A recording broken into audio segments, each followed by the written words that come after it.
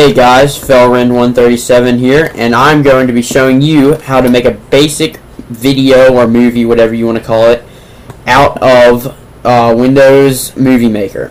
And what you see here is Fraps. I'm going to be showing you how to put together a couple of clips from Fraps that you might have made from a game or something into a video without any interruptions.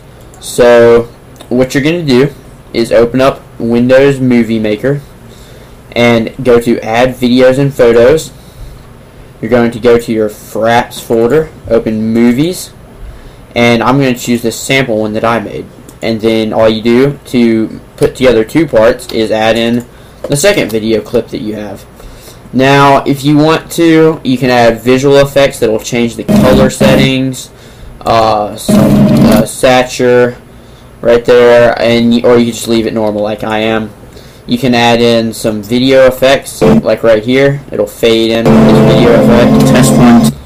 And you can add like this right here. It's another effect.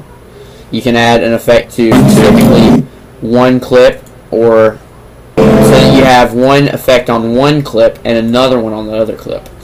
And that's pretty much it. You can change the aspect ratio. I keep it 4:3, but you can take it to 16:9. You can upload directly to YouTube, Facebook, SkyDrive, which I imagine is some form of cloud system, Windows Live Groups, Flickr. But what I do is go to Save Movie.